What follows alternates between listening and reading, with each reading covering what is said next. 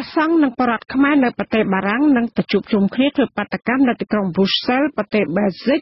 នៅថ្ងៃសុក្រទី19ខែតុលាស្អែកនេះប្រឆាំងវត្តមានលោកហ៊ុនសែនដោយប្រកាសមិនទទួលស្គាល់របបក្រុងភ្នំពេញក្រុមបាតកោទាំងនោះបញ្ជាក់ថាអ្វីដែលពួកគេកាត់ទុកមិនទុកចិត្តនោះគឺដោយសាររបបថ្មីនេះកាត់ឡើងដោយការបោះឆ្នោតคล้ายៗបំផ្លាញប្រជាធិបតេយ្យនិងការរំលោភសិទ្ធិមនុស្សធ្ងន់ធ្ងរចាប់ពីរដ្ឋធានី Washington លោកសេកបណ្ឌិតរាយការណ៍ព័ត៌មាននេះក្រមព្រះសង្ឃនិងប្រជាពលរដ្ឋនៅក្រៅប្រទេសដែលស្រឡាញ់សេរីភាពនិងប្រជាធិបតេយ្យបានបញ្ជាក់ជំហរថាការដែលពួកគាត់ចេញមុខតវ៉ាប្រឆាំងបែបនេះដោយសារមិនចង់ឲ្យលោកហ៊ុនសែននិងក្រុមមន្ត្រីខិលខូចរបស់លោកដើរបោកប្រាស់ភូតកុហកប្រជាពលរដ្ឋនៅក្រៅប្រទេសនិងសហគមន៍អន្តរជាតិអំពីស្ថានភាពពិតនៅក្នុងប្រទេសកម្ពុជាបច្ចុប្បន្នរបបលោកហ៊ុនសែនមួយរយៈពេលចុងក្រោយនេះបានបញ្ជូនក្រុមកូនជើងរបស់ខ្លួនជាច្រើនចេញក្រៅប្រទេសជាពិសេសប្រទេសលោកសេរីដោយដើរអួតប្រាប់ប្រជាពលរដ្ឋខ្មែរខាងក្រៅថារបបលោកហ៊ុនសែននោះជារដ្ឋាភិបាលស្របច្បាប់កំពុងមានការអភិវឌ្ឍមានការគោរពសិទ្ធិមនុស្សនិងប្រជាធិបតេយ្យជាដើមក៏ប៉ុន្តែអ្វីៗទាំងនេះគឺជាការបោកបញ្ឆោតបំភាន់ភ្នែកឬផ្ទុយពីការពិតទាំងស្រុងព្រះចៅអធិការវត្តធម្មរាំងសីនៅទីក្រុងប៉ារីសព្រះតេជគុណរស់បន្ថនមានធរណីកាថាដោយប្រការនេះហើយទើបធ្វើឲ្យព្រះសង្ឃដែលជាបុព្វជិតរក្សាសិលត្រូវចេញមុខតវ៉ាប្រឆាំងនឹងមេដឹកនាំផ្ដាច់ការព្រះតេជគុណមានធរណីកាបញ្យល់ថាសកម្មភាពរបស់ព្រះសង្ឃបែបនេះមិនខុសពីធម៌វិន័យរបស់ព្រះសម្មាសម្ពុទ្ធឡើយហើយជាព្រះសង្ឃឬបុព្វជិតគួរតែបំពេញកិច្ចឲ្យស្របតាមធម៌វិន័យរបស់ព្រះអង្គប្រឆាំងនឹងអំពើអយុត្តិធម៌ហើយនាំពុទ្ធបរិស័ទដើរលើផ្លូវត្រូវសុចរិតសច្ចធម៌និងអហិង្សាចម្រើនពរគឺយើងហៅថាបាតកម្មឬក៏ធម្មយាត្រារបស់ព្រះសង្ឃហ្នឹងគឺពាក្យថាធម្មយាត្រាបានន័យថាដើរលើផ្លូវត្រូវហើយស្អីទៅផ្លូវត្រូវវាលើផ្លូវធម៌គឺសច្ចធម៌យុត្តិធម៌កតិធម៌អហិង្សាហើយទាំងអស់ហ្នឹងវានៅក្នុងប្រជាធិបតេយ្យក៏ហើយប្រជាធិបតេយ្យដែលយើងចង់បានគឺជាប្រជាធិបតេយ្យមួយដែលទាំងអស់គ្នាទទួលយកបានយើងហៅថាសព្វសានុម័តក៏មិនមែនអត្តនោម័តដោយក្រមគណៈបកឬក៏រដ្ឋាភិបាលដឹកនាំបច្ចុប្បន្នដែលមិនឆ្លុះបញ្ចាំងពីឆន្ទៈរបស់ប្រជាពលរដ្ឋបោះឆ្នោតខ្លែងបន្លំមិនគោរពសិទ្ធិសេរីភាពយកប្រជាពលរដ្ឋខ្លួនធ្វើជាចំណាប់ខ្មាំងអីបង្កើតឲ្យមានការបោះឆ្នោតខ្លាំងខ្លាយទាំងអស់ហ្នឹងគឺវាអត់ត្រូវតាមធម៌ជាពិសេសវាផ្ទុយពីស្មារតីនៃរដ្ឋធម្មនុញ្ញខ្មែរយើងចម្រើនពរបានជាយើងត្រូវទៀមទាយើងត្រូវប្រកបប្រកាសឲ្យខ្មែរយើងថាទាំងអស់ហ្នឹងវាខុសចម្រើនពរហើយត្រឹមត្រូវមួយដែលនិយាយថាសច្ចៈមួយយុត្តិធម៌មួយគុណធម៌មួយដែលទាំងអស់គ្នាទទួលយកបានអានឹងហើយយើងហៅថាមានតម្លៃសព្វសានុម័តពរព្រះតេជគុណរស់បន្ថនមានធរណីកាបន្តថាព្រះសង្ឃប្រមាណជាង30អង្គនិងនិមន្តពីវត្តទាំង7នៅក្នុងទីក្រុងប៉ារីសនិងព្រះសង្ឃពីតំបន់ដទៃទៀតនៅអឺរ៉ុបនិងនិមន្តជួបជុំគ្នាធ្វើបាតកម្មនៅទីក្រុងប្រូសែលនៅថ្ងៃសុក្រទី19ខែតុលានោះចំណែកក្រមប្រជាពលរដ្ឋនៅប្រទេសបារាំងមួយចំនួនផ្សេងទៀតវិញក៏បាននាំគ្នាធ្វើដំណើរចេញទៅទីក្រុងប្រូសែលនៅថ្ងៃតែមួយក្នុងគោលបំណងដូចគ្នានេះដែរតំណាងបាតកោមួយរូបនៅទីក្រុងប៉ារីសលោកអុកសំអឿនបានឲ្យដឹងថានឹងមានរថយន្តក្រុងចំនួន4គ្រឿងចេញពីតំបន់ផ្សេងគ្នានៃទីក្រុងប៉ារីសឆ្ពោះទៅកាន់ទីក្រុងប្រូសែលនៅថ្ងៃសុក្រទី19ខែតុលានោះគឺដើម្បីទាមទារឲ្យលោកហ៊ុនសែនធ្វើយ៉ាងណាឲ្យប្រទេសកម្ពុជាវិលទៅរកគន្លងប្រជាធិបតេយ្យឡើងវិញយើងបងប្អូនគ្នាគឺយើងមានឆន្ទៈតែមួយគឺយើងទៅធ្វើបាតកម្មដើម្បីទាមទារឲ្យលោកហ៊ុនសែនវិលត្រឡប់មករកលើផ្លូវប្រជាធិបតេយ្យឡើងវិញដោយសារតែគាត់បានបំផ្លាញលទ្ធិប្រជាធិបតេយ្យគាត់បានធ្វើការបោះឆ្នោតខ្លាំងបន្លំដូច្នេះយើងសម្ដែងឆន្ទៈមិនទទួលស្គាល់រដ្ឋាភិបាលដែលគាត់បង្កើតនេះទេហើយលោកហ៊ុនសែនក៏គាត់មិនមែនជានាយករដ្ឋមន្ត្រីដែរបាទក្រុមបាតកោដែលមានក្រុមព្រះសង្ឃដឹកនាំផងនោះធ្វើឡើងនៅគ្រាដែលលោកហ៊ុនសែនដឹកនាំគណៈប្រតិភូទៅចូលរួមកិច្ចប្រជុំកំពូលអាស៊ីអឺរ៉ុបដែលចាប់ផ្ដើមពីថ្ងៃទី18និងថ្ងៃទី19ខែតុលានេះកិច្ចប្រជុំកំពូលអាស៊ីអឺរ៉ុបឬហៅថាអាស៊ឹមគឺជាកិច្ចប្រជុំដ៏សំខាន់មួយដែលមានមេដឹកនាំទាំងអស់នៅសហគមន៍អឺរ៉ុបនិងអាស៊ីចូលរួមដែលក្នុងនោះក៏មានវត្តមានលោកហ៊ុនសែនផងដែរប្រធានបទដែលអាស៊ឹមនឹងលើកយកមកជជែកនៅក្នុងកិច្ចប្រជុំកំពូលនេះគឺអឺរ៉ុបនិងអាស៊ីជាដៃគូសកលសម្រាប់បញ្ហាប្រឈមជាសកលដែលមេដឹកនាំនៃទ្វីបទាំងពីរនឹងស្វែងរកការពង្រីកកិច្ចសន្ទនានិងកិច្ចសហប្រតិបត្តិការកសាងកម្លាំងរួមគ្នា ដើម្បីដោះស្រាយបញ្ហាជាច្រើនទៀតរួមមានពាណិជ្ជកម្មនិងការវិនិយោគការផ្សារភ្ជាប់ការអភិវឌ្ឍប្រកបដោយចីរភាពបញ្ហាប្រឈមផ្នែកសន្តិសុខអំពើភេរវកម្មសន្តិសុខអ៊ីនធឺណិតបម្រែបម្រួលអាកាសធាតុនិងការធ្វើចំណាកស្រុកមិនទៀងទាត់ជាដើមខ្ញុំបាទសេកបណ្ឌិតអាស៊ីសេរីពីរដ្ឋធានី Washington លោកអ្នកស្ដាប់ជាទីមេត្រីនៅទន្ទឹមតែប្រដ្ឋខ្មែរនិងប្រសង់ត្រៀមធ្វើបាតកម្មប្រឆាំងវត្តមានលោកហ៊ុនសែនអ្នកវិភាគលើកឡើងថាប្រទេសខ្លះដែលចូលរួមក្នុងកិច្ចប្រជុំអាស៊ីអឺរ៉ុបលើកទី12នឹងអាចលើកឡើងពីស្ថានភាពនយោបាយនៅកម្ពុជាចាលោកហ៊ុនសែនបានទៅដល់ទីក្រុងប្រ៊ុយសែលប្រទេសបែលហ្សិកកាលពីថ្ងៃទី17ខែតុលាដើម្បីចូលរួមកិច្ចប្រជុំអាស៊ីអឺរ៉ុបឬហៅថាអាសែមអ្នកស្រីសុជីវីរាយការណ៍ព័ត៌មាននេះមេដឹកនាំរបបក្រុងភ្នំពេញលោកហ៊ុនសែនសរសេរនៅក្នុង Facebook ដោយអះអាងថាលោកត្រូវបានមន្ត្រីនៃរដ្ឋាភិបាលបែលហ្សិកព្រមទាំងមន្ត្រីអគ្គរដ្ឋទូតខ្មែរនិងពលរដ្ឋខ្មែររស់នៅអឺរ៉ុបស្វាគមន៍យ៉ាងរាក់ទាក់និងកក់ក្ដៅជាទីបំផុតលោកហ៊ុនសែនចាត់ទុកវត្តមានអ្នកទាំងនោះថាជាមោទនភាពលើឆាកអន្តរជាតិនិងអះអាងថានេះជាការដឹកនាំលើផ្លូវត្រូវនិងកំពុងធ្វើឲ្យកម្ពុជាមានសន្តិភាពនិងរីកចម្រើនមុននឹងចាកចេញពីកម្ពុជាកាលពីយប់ថ្ងៃទី16ឈានចូលថ្ងៃទី17ខែតុលាលោកហ៊ុនសែនបានដឹងថាលោកនឹងចូលរួមកិច្ចប្រជុំអាស៊ីអឺរ៉ុបលើកទី12រយៈពេល2ថ្ងៃគឺពីថ្ងៃទី18និងថ្ងៃទី19ខែតុលានៅក្នុងប្រទេសបែលហ្សិកបន្ទាប់ពីនេះលោកនឹងធ្វើទស្សនកិច្ចទៅប្រទេសទួរគីចាប់ពីថ្ងៃទី20ដល់ថ្ងៃទី22ខែតុលានៅថ្ងៃទី22ខែតុលាលោកហ៊ុនសែននឹងត្រូវចេញពីប្រទេសទួរគីទៅទីក្រុងហ្សឺណែវប្រទេសស្វីសដើម្បីចូលរួមសន្និសីទស្ដីពីពាណិជ្ជកម្មនិងមានគម្រោងចាកចេញពីប្រទេសស្វីសនៅយប់ថ្ងៃទី24ខែតុលាដើម្បីវិលត្រឡប់ទៅកម្ពុជាវិញលោកហ៊ុនសែនបានដឹងទៀតថាលោកនឹងដឹកនាំការប្រជុំសេចក្តីព្រាងច្បាប់ថវិកាជាតិសម្រាប់ការគ្រប់គ្រងឆ្នាំ2019នៅព្រឹកថ្ងៃទី26ខែតុលាកាលពីថ្ងៃទី16ខែតុលាការិយាល័យអ្នកនាំពាក្យរបបក្រុងភ្នំពេញបានចេញសេចក្តីប្រកាសព័ត៌មានថាក្នុងកិច្ចប្រជុំអាស៊ីអឺរ៉ុបលើកទី12លោកហ៊ុនសែននឹងឡើងថ្លែងបទអន្តរាគមន៍ផ្ដោតលើប្រធានបទរបៀបវារៈឆ្នាំ2030សម្រាប់ការអភិវឌ្ឍប្រកបដោយចីរភាពនិងកំណើនសេដ្ឋកិច្ចប្រកបដោយចីរភាពនិងបរិយាបន្នការិយាល័យអ្នកនាំពាក្យរបបក្រុងភ្នំពេញអះអាងថាការយល់ថាលោកហ៊ុនសែននឹងទទួលសម្ពាធពីសហភាពអឺរ៉ុបក្នុងពេលកិច្ចប្រជុំអាស៊ីអឺរ៉ុបលើកទី12ជាការភូតភរនិងមិនចេះខ្មាស់អៀនប្រធានក្រុមអ្នកវិភាគវ័យក្មេងកញ្ញាលីស្រីស្រស់មានជំនឿថាបើទោះជាក្នុងកិច្ចប្រជុំអាស៊ីអឺរ៉ុបលើកទី12នេះមិនមានរបៀបវារៈនិយាយពីលទ្ធិប្រជាធិបតេយ្យឬអភិបាលកិច្ចល្អប៉ុន្តែក្នុងចំណោមប្រទេសជាង50នេះច្បាស់ណាស់ថានឹងមានប្រទេសខ្លះអាចលើកឡើងពីកម្ពុជាក្នុងពេលឡើងថ្លែងសន្ទរកថាអ្នកវិភាគថានេះមិនមែនជាការលូកដៃឬជ្រៀតជ្រែកកិច្ចការផ្ទៃក្នុងកម្ពុជាទេហើយរបបលោកហ៊ុនសែននឹងមិនហ៊ានរាំងខ្ទប់សេចក្តីថ្លែងការណ៍រួមមិនឲ្យចេញរួចនោះឡើយព្រោះបើហ៊ានធ្វើបែបនេះរបបលោកហ៊ុនសែននឹងប្រឈមផ្នែកនយោបាយការទូតជាមួយប្រទេសជាង50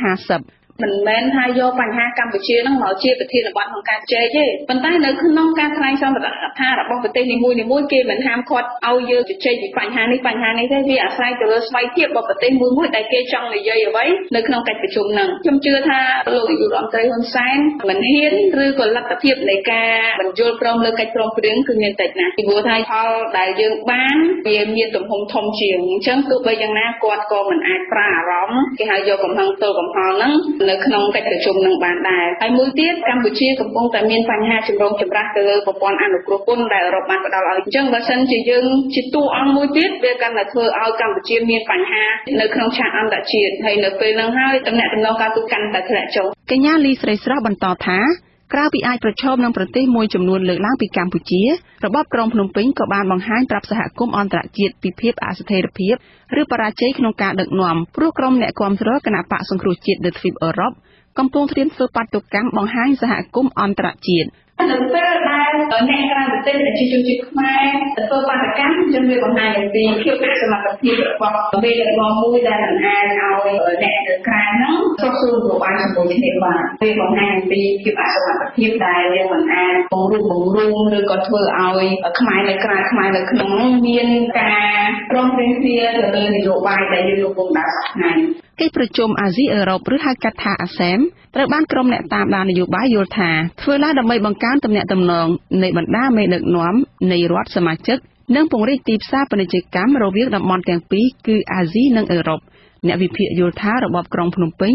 នៅមិនអាចស្វែងរកអ្នកវិនិយោគទុនមកកម្ពុជាបានច្រើននោះទេដោយសារតែប្រទេសសេរីមួយចំនួនបានថ្កោលទោសរបបនេះដែលបានរៀបចំព្រឹត្តិការណ៍បោះឆ្នោតคล้ายៗកាលពីចុងខែកក្កដាកន្លងទៅនិងស្របពេលដែលសហភាពអឺរ៉ុបកំពុងតែអនុវត្តនីតិវិធីដកប្រព័ន្ធអនុគ្រោះពន្ធផងនោះនេះខ្ញុំសុជីវីអាស៊ីសេរីប្រធានាធិបតី Washington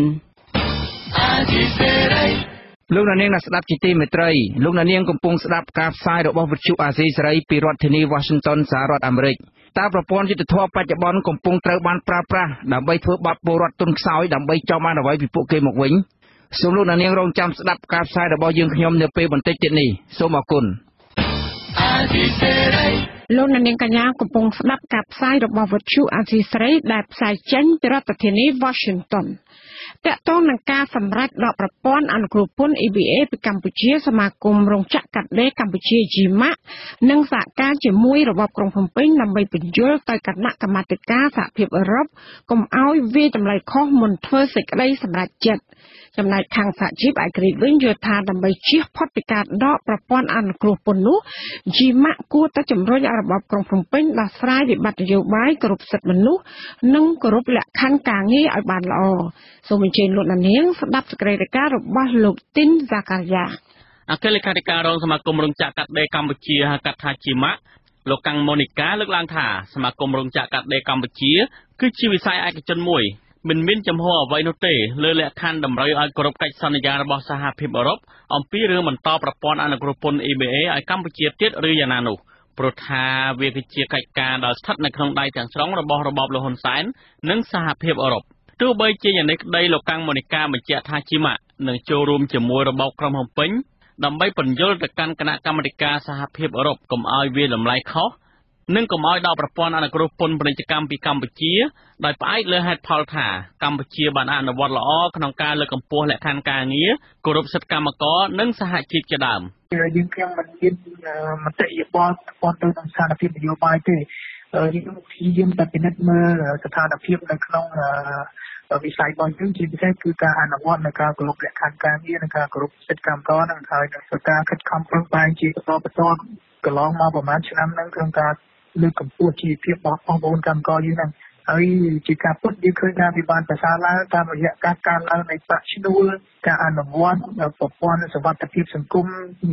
យើងហៅថាកីឡាជាបបសង្គ្រោះសង្គមនោះហើយនឹងអត្ថប្រយោជន៍ផ្សេងៗទៀតថ្មីៗនេះដែលរដ្ឋាភិបាលទើបតែផ្ដល់ជូនជាពិសេសពាក់ព័ន្ធទៅនឹងស្ត្រីមានស្ត្រីពោះពាក់ព័ន្ធទៅនឹងការទូទាត់អតីតភាពការងារពីឆ្នាំកន្លងទៅជាដើមទាំងអស់នេះសុទ្ធតែជាចំណុចវិជ្ជមានដែលធ្វើឲ្យយើងខ្ញុំមានទំនុកចិត្តថា EU នឹងធ្វើការពិចារណាដោយមកចាត់ឲ្យប្រុងប្រយ័ត្នបំផុតក្នុងការដាក់ទណ្ឌកម្មលើវិស័យយើងខ្ញុំបាទលោកកាំងម៉ូនីកាទទួលស្គាល់ថាបើសិនជាសហភាពអឺរ៉ុបដកប្រព័ន្ធអនុគ្រោះពន្ធមែននោះគឺប្រកាសធ្វើឲ្យមានផលប៉ះពាល់ដល់កម្ពុជាក៏ប៉ុន្តែលោកមិនចង់និយាយអំពីបញ្ហានេះទេព្រោះអាចនាំឲ្យអ្នកបញ្ជាទិញបាត់បង់ទំនុកចិត្តនិងអ្នកវិនិយោគទូទៅហើយមិនផ្ដល់ផលចំណេញអ្វីដល់កម្ពុជានោះទេប្រធានសហភាពសហជីពកម្ពុជាលោករងឈុនលើកឡើងថាសមាគមរោងចក្រកាត់ដេរកម្ពុជា GMAC គួរតែជំរុញឲ្យរបបក្រុងភ្នំពេញវិលទៅរកតុចរចាបញ្ចប់វិបត្តិនយោបាយនិងលើកកម្ពស់ការគោរពសិទ្ធិមនុស្សឡើងវិញទើបកម្ពុជាអាចជៀសផុតពីការដកប្រព័ន្ធអនុគ្រោះពន្ធពីសំណាក់សហភាពអឺរ៉ុបខ្ញុំគិតថា GMAC គួរតែបញ្ចុះបញ្ចូលរដ្ឋាភិបាលវិញវាប្រសើរជាងក្នុងការរក្សា EBA សម្រាប់កម្ពុជាពីព្រោះយើងដឹងហើយសហគមន៍អឺរ៉ុបគេបានលើកឡើង6ចំណុចដើម្បីឲ្យរដ្ឋាភិបាលយកទៅគិតនិងពិចារណាដូចជាមានការដោះលែងលោកកឹមសុខាលោកសំរងស៊ីហើយឲ្យមានផ្ដល់សិទ្ធិសេរីភាពដល់118អ្នកនោះមានសិទ្ធិធ្វើនយោបាយឡើងវិញឲ្យគណៈបកសង្គ្រោះជាតិក្រុមប្រឹក្សាមាន4-5ចំណុចហ្នឹងហើយខ្ញុំគិតថា GMAC គួរតែទៅជែកជាមួយរដ្ឋាភិបាលប្រសើរជាងសហការរដ្ឋាភិបាលទៅបញ្ចុះបញ្ចូលសហគមន៍អឺរ៉ុបពីព្រោះនេះកូនសោគឺនៅក្នុងដៃរដ្ឋាភិបាលទេបាទកាលពីដើមខែតុលាសហភាពអឺរ៉ុបបានជូនដំណឹងជាផ្លូវការទៅរបបលហ៊ុនសែនអំពីចំណាត់ការឈានទៅរកការលុបចោលប្រព័ន្ធអនុគ្រោះពន្ធទំនិញគ្រប់មុខលើកលែងតែគ្រឿងសព្វាវុធឬ EBA នេះសហភាពអឺរ៉ុបបញ្ជាក់ថាចំណាត់ការនេះគឺដោយសារតែពុំមានការកែប្រែស្ថានភាពវិបត្តិនយោបាយប្រជាធិបតេយ្យនិងការរំលោភសិទ្ធិមនុស្សធ្ងន់ធ្ងរនៅកម្ពុជាក្នុងរយៈពេលកន្លងមកនេះសហភាពអឺរ៉ុបទុករយៈពេលជូន6ខែ2ដងឲ្យរបបលហ៊ុនសែន ស្ដារលទ្ធិប្រជាធិបតេយ្យនិងគោរពសិទ្ធិមនុស្សឡើងវិញហើយបើក្នុងរយៈពេលនេះរបបក្រុងភ្នំពេញមិនអនុវត្តតាមលក្ខខណ្ឌនេះទេសហភាពអឺរ៉ុបនឹងឈប់ផ្ដល់ប្រព័ន្ធអនុគ្រោះពន្ធតទៅទៀតលោករងឈុនអះអាងថាការគោរពសិទ្ធិមនុស្សនិងលើកកម្ពស់លក្ខខណ្ឌការងារជូនកម្មករនោះគឺមិនឆ្លើយតបទៅនឹងស្ថានភាពជាក់ស្ដែងរបស់កម្មករដែលកំពុងជួបប្រទះឡើយលោករងឈុនអះអាងថាខាងជីម៉ាក់លើកឡើងពីការគោរពសិទ្ធិមនុស្សនិងលើកកម្ពស់លក្ខខណ្ឌការងារជូនកម្មករនោះគឺមិនឆ្លើយតបទៅនឹងស្ថានភាពជាក់ស្ដែងរបស់កម្មករដែលកំពុងតែជួបប្រទះនោះឡើយព្រោះថាសហជីពនិងកម្មករកំពុងរងផលប៉ះពាល់និងមានការរឹតបន្តឹងសិទ្ធិសេរីភាពយ៉ាងខ្លាំងដោយសារតែវិបត្តិនយោបាយគឺរបបលហ៊ុនសែនបានបង្កើតច្បាប់សហជីពរដ្ឋបတ်ទូនាទីសហជីពនិងថែមទាំងចែងពីការដាក់ទោសទណ្ឌថែមទៀតផងលក្ខខណ្ឌការងារកម្មករបច្ចុប្បន្ននេះมันមានអីល្អប្រសើរទេពីមួយឆ្នាំទៅមួយឆ្នាំយើងឃើញហើយធ្វើការច្បាប់សហជីពរឹតបន្តឹងហើយថ្មីនេះធ្វើវិសោធនកម្មច្បាប់ស្តីពីការងាររឹតបន្តឹងទៅដល់សេរីភាពកម្មករសេរីភាពសហជីពគ្មានអ្វីដែលធ្វើការល្អប្រសើរទេបើយើងនិយាយអំពីសិទ្ធិសេរីភាពហើយបើលក្ខខណ្ឌការងារកម្មករនៅតែប្រឈមទៅនឹងបញ្ហាយើងឃើញហើយមួយឆ្នាំការដួលសន្លប់ជាបន្តរាប់ពាន់នាក់ហើយអ្វីដែលយើងមើលឃើញថាកម្មករមិនហ៊ានកាត់បន្ថយការបាតកម្មកោតកម្មនោះក៏ដោយសារតែមានច្បាប់រឹតបន្តឹងផងដែរមិនមែនថាលក្ខខណ្ឌការងារល្អប្រសើរកម្មករមិនធ្វើកោតកម្មបាតកម្មយកមូលដ្ឋាននឹងយកមកអះអាងតាមការពិតទៅច្បាប់រឹតបន្តឹងទៅលើសិទ្ធិសេរីភាពរបស់បងប្អូនកម្មករដូច្នេះហើយបានជាយើងឃើញថានៅតាមបណ្ដារោងចក្រមួយមិនទាន់មានកោតកម្មបាតកម្មមកបាទមេដឹកនាំរបបក្រុងភ្នំពេញលហ៊ុនសែននិងមន្ត្រីក្រមអាវ៉ាតប្រកាសក្តាញ់ថាមិនខ្វល់នឹងរឿងការដកប្រព័ន្ធអនុគ្រោះពន្ធពិតមែនក៏ប៉ុន្តែខាងនៃវិភាគសេដ្ឋកិច្ចនិងសហជីពឯករាជ្យអង្គការសង្គមស៊ីវិលបានសម្ដែងការព្រួយបារម្ភយ៉ាងខ្លាំងចំពោះរឿងនេះនិងបានស្នើសុំយ៉ាងទទូចឲ្យរបបលហ៊ុនសែននិងសហភាពអឺរ៉ុបចរចារកដំណោះស្រាយជាវិជ្ជមានពួកគេអះអាងថាប្រព័ន្ធអនុគ្រោះពន្ធនេះបានបង្កើតការងាររាប់សែនកន្លែងនិងផ្ដល់ចំណូលរាប់ពាន់លានដុល្លារដល់កម្មកររាប់សែននាក់ដែលលើកស្ទួយជីវភាពរបស់កម្មករនៅតាមទីជនបទក្រីក្រហើយប្រព័ន្ធអនុគ្រោះពន្ធនេះក៏បានជួយឲ្យលក្ខខណ្ឌការងារកាន់តែមានលក្ខណៈល្អប្រសើរនិងបានរួមចំណែកដល់កំណើនសេដ្ឋកិច្ចនិងការអភិវឌ្ឍជាតិបើសិនជាប្រព័ន្ធអនុគ្រោះពន្ធនេះត្រូវបានកាត់ផ្តាច់មែននោះវានឹងបង្អាក់ដំណើរការអភិវឌ្ឍសេដ្ឋកិច្ចនិងសង្គមរបស់កម្ពុជាខ្ញុំទីនសាការីយ៉ាអាស៊ីសេរីពីរដ្ឋធានី Washington ចាសហភាពអឺរ៉ុបកាលពីដើមខែតុលាបានជូនដំណឹងជាផ្លូវការក្នុងលិខិតមួយដល់របបក្រុងភ្នំពេញថាការអនុវត្តនីតិវិធីនៃការដកប្រព័ន្ធអនុគ្រោះពន្ធ EBA ត្រូវប្រើរយៈពេលពី6ខែទៅ1ឆ្នាំគឺចាប់ពីខែតុលានេះតទៅមុននឹងដកប្រព័ន្ធអនុគ្រោះពន្ធនេះជាផ្លូវការពីកម្ពុជាក្នុងរយៈពេល6ខែដំបូងនេះសហភាពអឺរ៉ុបនឹងទុកពេលឲ្យរបបលោកហ៊ុនសែនគ្រប់កិច្ចសន្យារបស់ខ្លួនឡើងវិញតាក់ទងនឹងការគោរពលក្ខខណ្ឌការងារគ្រប់សិទ្ធិមនុស្សនិងប្រជាធិបតេយ្យពលគឺត្រូវផ្ដល់នីតិសម្បទាដល់មន្ត្រីបកប្រឆាំងទាំង118រូបមានសិទ្ធិធ្វើនយោបាយផ្ដល់អាសនៈដល់ក្រុមប្រឹក្សាឃុំសង្កាត់ជូនគណៈបកប្រឆាំងឡើងវិញជាដើមក៏ប៉ុន្តែប្រសិនបើលក្ខខណ្ឌទាំងនេះមិនត្រូវបានអនុវត្តនោះទេសហភាពអឺរ៉ុបនឹងត្រូវត្រួតពិនិត្យទៅការកែប្រែអរិយាប័ត្ររបស់លោកហ៊ុនសែនថាតើគេនឹងផ្ដាច់ប្រព័ន្ធអនុគ្រោះពន្ធនេះឬក៏បន្តឲ្យទៀតយ៉ាងណាការអនុម័តដល់ប្រព័ន្ធអនុគ្រោះពន្ធនេះគឺជាការបថុយប្រឋានមួយនាំមកនូវផលប៉ះពាល់អវិជ្ជមានជាយូរអង្វែងនិងប៉ះពាល់ដល់ជំហររបស់សហភាពអឺរ៉ុបក្នុងការលើកកម្ពស់របៀបពាណិជ្ជកម្មនៅកម្ពុជារបាយការណ៍របស់ពាណិជ្ជកម្មរបស់សហភាពអឺរ៉ុបនិងរបបលោកហ៊ុនសែនបានបង្ហាញថាក្រោមប្រព័ន្ធអនុគ្រោះពន្ធនេះទំនិញកម្ពុជានាំចូលទៅទីផ្សារអឺរ៉ុបគឺមានទឹកប្រាក់ដល់ទៅជាង $6,000 លានអាមេរិកក្នុងឆ្នាំ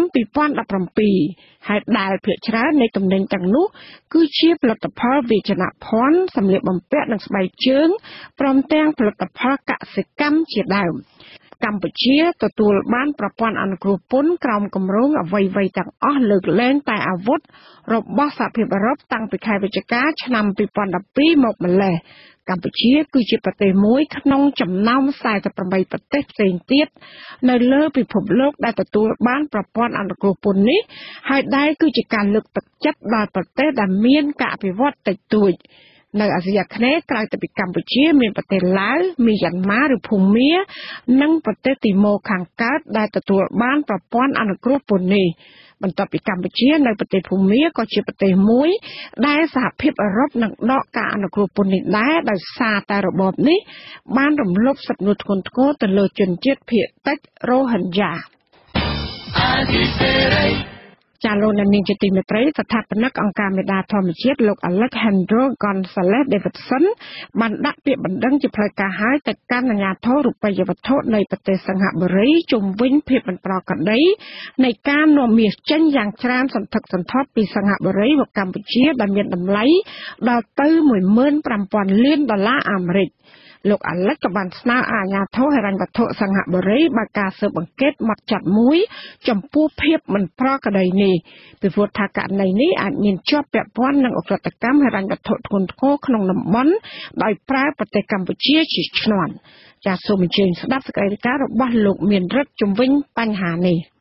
លោកអាឡិចសរសេរក្នុងពាក្យបណ្ដឹងដោយស្នើឲ្យអាជ្ញាធរហិរញ្ញវត្ថុសិង្ហបុរីបើកការស៊ើបអង្កេតដោយម៉ត់ចត់មួយលើភាពមិនប្រក្រតីនៃការនាំចូលមាសសុទ្ធនេះដោយសង្ស័យថាករណីនេះអាចជាការប្រព្រឹត្តឧក្រិដ្ឋកម្មដ៏គួរឲ្យសង្ស័យបំផុតពាក្យបណ្ដឹងនេះធ្វើឡើងក្រោយពេលដែលស្ថាបនិកអង្គការមេដាធម្មជាតិរូបនេះបានទុកពេលវេលាឲ្យរបបក្រុងភ្នំពេញចេញមុខពន្យល់និងផ្ដល់ភស្តុតាងស្រាយបំភ្លឺចំពោះករណីភាពមិនប្រក្រតីនៃការនាំចូលមាសសុទ្ធនេះក្នុងរយៈពេល2សប្តាហ៍ក្រោយពីលោកបានបញ្ចេញវីដេអូឃ្លីបខ្លីមួយនៅលើបណ្ដាញសង្គមកាលពីថ្ងៃទី1ខែតុលាបង្ហាញភស្តុតាងពីការរកឃើញនេះក៏ប៉ុន្តែពុំទទួលបានការឆ្លើយតបសមស្របណាមួយពីរបបក្រុងភ្នំពេញជាពិសេសពីស្ថាប័នពាក់ព័ន្ធរួមមានធនាគារជាតិនៃកម្ពុជានិងអគ្គនាយកដ្ឋានគយនឹងរដ្ឋាភិបាលលោកអាឡិចបានគូបញ្ជាក់នៅក្នុងពាក្យបណ្ដឹងរបស់លោកថាការដែលរបបក្រុងភ្នំពេញមិនបានកត់ត្រានៅតួលេខពិតប្រាកដនៃការនាំចូលមាសនេះបើទោះជាកម្ពុជាត្រូវជាប់កាតព្វកិច្ចធ្វើដូច្នេះក៏ដោយជាមួយនឹងកិត្តិស័ព្ទអាក្រក់របស់ប្រទេសនេះដែលជាឋានសួគ៌នៃអំពើលាងលុយកខ្វក់អំពើពុករលួយនិងឧក្រិដ្ឋកម្មហិរញ្ញវត្ថុដទៃទៀតនិងបង្កើនឱកាសឲ្យមានការប្រព្រឹត្តឧក្រិដ្ឋកម្មហិរញ្ញវត្ថុធ្ងន់ធ្ងរអាចកើតមានឡើងដោយសារតែជំនួញពាណិជ្ជកម្មរវាងសិង្ហបុរីនិងកម្ពុជានេះលោកអាឡិចសង្ឃឹមថាលោកមានភស្តុតាងដាក់បន្ទុកដែលមានទម្ងន់គ្រប់គ្រាន់ដើម្បីអាចជំរុញឲ្យអាជ្ញាធរសិង្ហបុរីចាត់ការនិងបើកការស៊ើបអង្កេតលើសំណុំរឿងមួយនេះខ្ញុំគិតប្រកាសថាអញ្ចឹងពួកយើងឃើញថាគេទនាមឬក៏គេទយុះអាក្រក់របស់រដ្ឋាភិបាលរបស់លោកហ៊ុនសែនជាប្រទេសដែលមានអំពើពុករលួយច្រើនជាងគេនៅតំបន់អាស៊ីផងហើយជាប្រទេសដែលក្រសួងកិច្ចការបរទេសរបស់សហរដ្ឋអាមេរិកចាត់ទុកថាជាតាមសួននៃការលាងលុយកខ្វក់ផងរួមគ្នាជាមួយនឹងបាត់មាសផងបាត់ខ្សាច់ផងអាហ្នឹងគឺសម្រាប់ខ្ញុំវាលើសពីគ្រប់គ្រាន់ទេប៉ុន្តែខ្ញុំមិនទាន់អាចវិនិច្ឆ័យថាតើប្រទេសសិង្ហបុរីជាពិសេសរដ្ឋាភិបាលរបស់សិង្ហបុរីគេនឹងចាត់ការឬមិនចាត់ការអាហ្នឹងខ្ញុំមិនទាន់ហ៊ាននិយាយទេបាទលោកអាឡិចសង្ឃឹមថាការប្តឹងផ្តល់របស់លោកនេះគឺជាការផ្ញើសារដាស់តឿនមួយដល់របបលោកហ៊ុនសែនដែលលោកថាបានរកស៊ីខុសច្បាប់តាមអំពើចិត្តឲ្យយល់ថាឥឡូវនេះរបបនេះមិនអាចធ្វើអ្វីស្រេចតែនឹងអំពើចិត្តដោយការពីពេលមុននោះទេបន្ថែមពីលើនេះលោកក៏មិនចង់ឃើញប្រទេសសិង្ហបុរីចាត់ទុកប្រទេសកម្ពុជាជាអ្វីមួយដែលលោកហៅថាសម្រាមនោះដែរលើកនេះគឺគាត់លំមនឹងយល់ថាឥឡូវនេះគឺមិនដូចមុនទេឆ្នាំ2018មានអ្នកចូលរួមស៊ើបអង្កេតច្រើនមានហ៊ាននិយាយច្រើនមានអ្នកស៊ើបអង្កេតច្រើនអញ្ចឹងគាត់លំមនឹងកែត្រឡប់ហើយទី2ចង់ផ្ញើសារជូនឲ្យប្រទេសសិង្ហបុរីកុំឲ្យគេចាត់ទុកប្រទេសកម្ពុជាជាសម្រាមប្រទេសកម្ពុជាជាប្រទេសប្រជាពលរដ្ឋខ្មែរមានមោទនភាពហើយគេមានសិទ្ធិទទួលនៅយុត្តិធម៌អញ្ចឹងសូមឲ្យប្រទេសសិង្ហបុរីនឹងបដិជាបន្ទាន់នៅរាល់ការរកស៊ីខុសច្បាប់ជាមួយប្រទេសកម្ពុជាបាទលោកអាឡិចស្នើឲ្យប្រទេសសិង្ហបុរីបញ្ឈប់ជាបន្ទាន់នៅរាល់ការរកស៊ីខុសច្បាប់នានាជាមួយប្រទេសកម្ពុជាជាពិសេសប្រទេសនេះត្រូវតែមានការប្រុងប្រយ័ត្នចំពោះការធ្វើអាជីវកម្មឬជួញដូរពាណិជ្ជកម្មនានាដែលមានតម្លៃដល់ទៅរាប់ពាន់លានដុល្លារអាមេរិកដូចជាករណីទិញលក់មាសសុទ្ធនេះជាដើមអាស៊ីសេរីនៅមិនទាន់អាចសុំប្រតិកម្មពីលោកផៃស៊ីផានអ្នកនាំពាក្យទីស្តីការគណៈរដ្ឋមន្ត្រីនៃរបបលោកហ៊ុនសែនជុំវិញការដាក់ពាក្យបណ្ដឹងនេះបាននៅឡើយទេដោយសារតែលោកមិនលើកទូរស័ព្ទកាលពីយប់ថ្ងៃទី17ខែតុលាក៏ប៉ុន្តែលោកធ្លាប់ប្រាប់អាស៊ីសេរីកាលពីពេលកន្លងទៅថារបបរបស់លោកនឹងមិនមានចំណាត់ការជាក់ស្ដែងណាមួយលើករណីនេះទេ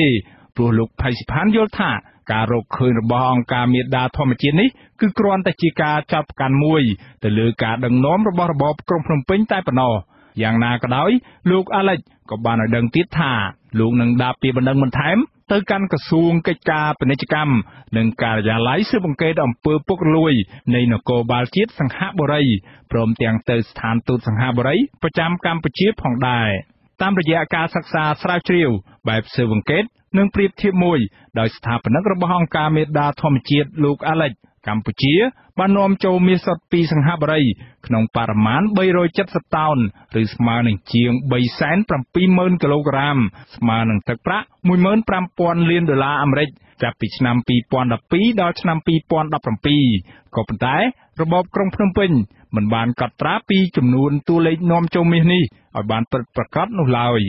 ភាពមិនប្រក្រតីនេះនាំឲ្យមានការសង្ស័យថារបបក្រុងភ្នំពេញអាចមានជាប់ពាក់ព័ន្ធទៅនឹងអំពើក្រិតកម្មហិរញ្ញវត្ថុជាប្រព័ន្ធដ៏មហាសាលមួយនៅកម្ពុជា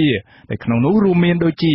ករណីកិច្ចពន្ធក្លែងបន្លំឯកសារអំពើលាងលុយកខ្វក់និងបញ្ហាពុករលួយផ្សេងៗទៀតខ្ញុំបាទមានរិទ្ធអាស៊ីសេរីពីរដ្ឋធានី Washington លោកអ្នកនាងជាទីមេត្រីក្រៅពីស្ដាប់និងទស្សនាព័ត៌មានអាស៊ីសេរីតាម YouTube និង Facebook លោកអ្នកនាងក៏អាចស្ដាប់វិទ្យុអាស៊ីសេរីតាមរលកធាតុអាកាសខ្លីឬ Shortwave តាមកម្រិតនិងកម្ពស់ដូចតទៅនេះពេលព្រឹកចាប់ពីម៉ោង 5 កន្លះដល់ម៉ោង 6 កន្លះតាមរយៈរលកធាតុអាកាសខ្លី 13740 kHz ស្មើនឹងកម្ពស់ 22m និង 15275 kHz ស្មើនឹងកម្ពស់ 20m ពេលយប់ចាប់ពីម៉ោង 7 កន្លះដល់ម៉ោង 8 កន្លះតាមរយៈរលកធាតុអាកាសខ្លី 9700 kHz ស្មើនឹងកម្ពស់ 31m និង 12140 kHz ស្មើនឹងកម្ពស់ 25m សូមអរគុណចាសមាគមអាត់ហុកបើកសិក្ខាសាលាថ្នាក់តំបន់រយៈពេល2ថ្ងៃចាប់ពីថ្ងៃទី16ដល់ថ្ងៃទី17ខែតុលានេះក្នុងបំណងបង្ហាញពីយុទ្ធសាស្ត្របណ្ដឹងបរិហារនិងផ្តល់ព័ត៌មានពីបញ្ហាប្រឈមនានាដល់សហគមន៍ការពារព្រៃឈើមន្ត្រីអាត់ហុករំពឹងថាក្រោយពីបញ្ចប់សិក្ខាសាលានេះសហគមន៍នឹងទទួលបានបទពិសោធន៍បន្ថែមក្នុងការតស៊ូមតិការពារធនធានធម្មជាតិដែលកំពុងរងការគំរាមកំហែងយ៉ាងធ្ងន់ធ្ងរលោកថនតារ៉ូរាយការណ៍ព័ត៌មាននេះ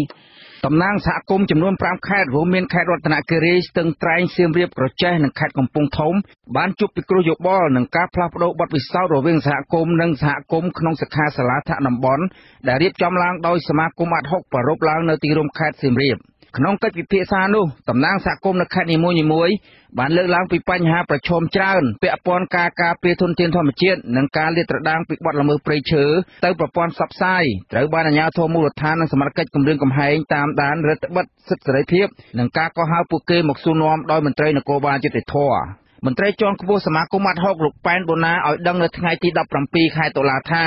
សមាគមអាត់ហុកបានជ្រើសយកតំណាងសហគមន៍ឆ្នើម10រូបក្នុងខេត្តនីមួយៗដើម្បីចូលរួមសិក្សាថ្នាក់តំបន់ក្នុងបំណងពំនាំបទពិសោធន៍ការងារជាក់ស្ដែងដែលពួកគេបានជួបប្រទះនៅមូលដ្ឋានចែករំលែកក្នុងសិក្ខាសាលានេះលោកបញ្ជាក់ថាការជជែកពិភាក្សាស្វែងរកចំណុចខ្លាំងនិងចំណុចខ្សោយជាបញ្ហាសំខាន់ក្នុងការស្វែងរកយុទ្ធសាស្ត្រថ្មីៗពង្រឹងសិទ្ធិអំណាចសហគមន៍និងការដាក់បណ្ដឹងបរិហារដោយតម្លាភាពទៅតុលាការជំរុញឲ្យមានការអនុវត្តច្បាប់ព្រៃឈើឲ្យម៉ឺងម៉ាត់និងការទទួលខុសត្រូវយ៉ាងសំខាន់ចំពោះការបាត់បង់ធនធានធម្មជាតិស្ថិតក្រោមបន្ទាត់ច្បាប់គោលបំណងយើងគឺចង់ឲ្យសហគមន៍ឆ្នើមពីពួកយើងរើសមកហ្នឹងក្នុងមួយខេត្តហ្នឹងគឺយើងជ្រើសរើសតំណាងសហគមន៍យើងឆ្នើម10រូបដើម្បីចូលរួមក្នុងកិច្ចការសាលាតំបន់យ៉ាងណាហ្នឹងថាតំណាងសហគមន៍យើងឆ្នើមទាំង10រូបព័ំនាំនៅក្នុងពិសោធន៍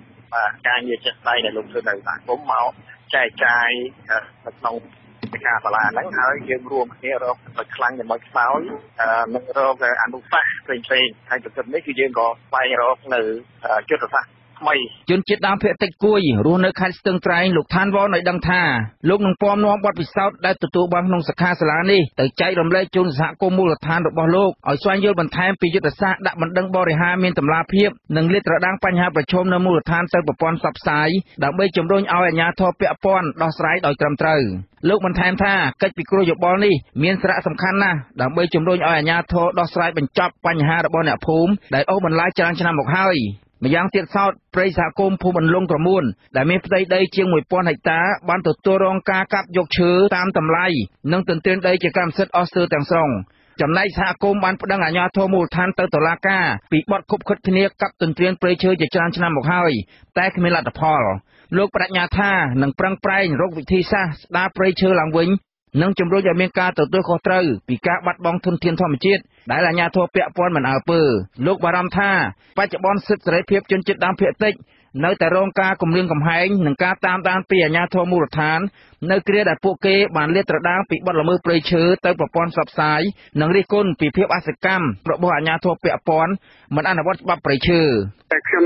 នៅតាមដានសកម្មភាពរាល់សំណុំរឿងខ្ញុំនោះខ្ញុំអត់មានចោលទេខ្ញុំដាក់ទុកក្នុងតុលាការទីមួយពួកអស់ខ្ញុំរកឃើញអ្នកកាប់ព្រៃឈើហើយទៅរាយការណ៍ប្រាប់គាត់អត់មានទទួលស្គាល់ប្រែទៅជាថាពួកខ្ញុំនោះជាអ្នកប្រឆាំងទៅវិញនោះទី1ទី2មកទៀតខ្ញុំរកឃើញអ្នកកាប់ឈើហើយទេមកគាត់ប្រែទៅជាគាត់មិនទេប្រាប់អាជ្ញាធរដែលមានសមត្ថកិច្ចទៅចាប់ទៅប្រែទៅគាត់នោះទេទៅប្រាប់អ្នកកាប់ឈើនោះថាឲ្យប្រយ័ត្នខ្លួនព្រោះសហគមន៍ទៅហើយទី3មកទៀតខ្ញុំបានចាប់ម៉ាស៊ីនខ្ញុំបានសិក្សាមើលមានអ្នកនៅពីក្រោយខ្នងគឺអាជ្ញាធរនេះហើយអ្នកដែលនៅពីក្រោយខ្នងរផតាងក៏មានសាក់សីក៏មាន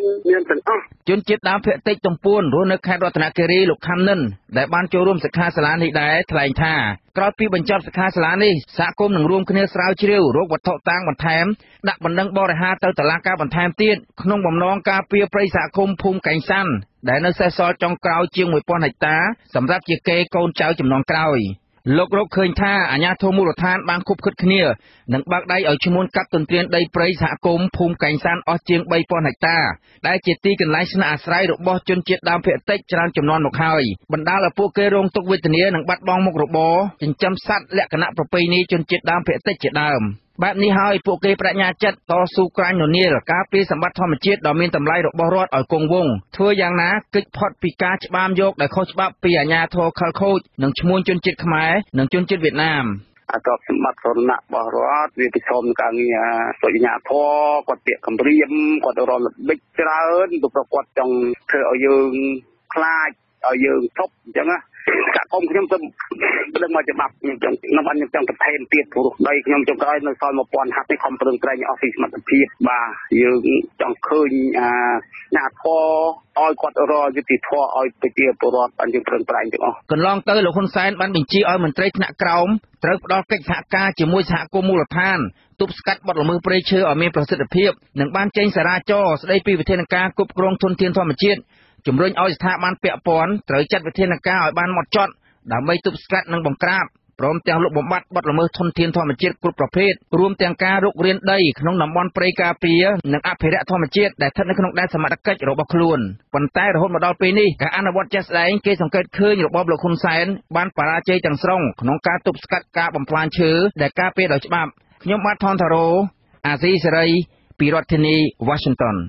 ចាត់ដល់ឡែកនៅខេត្តតឹងត្រែងអនុវិញសហគមន៍នេសាទទន្លេមេគង្គអំពីនីវអាជ្ញាធរជំនាញស៊ើបអង្កេត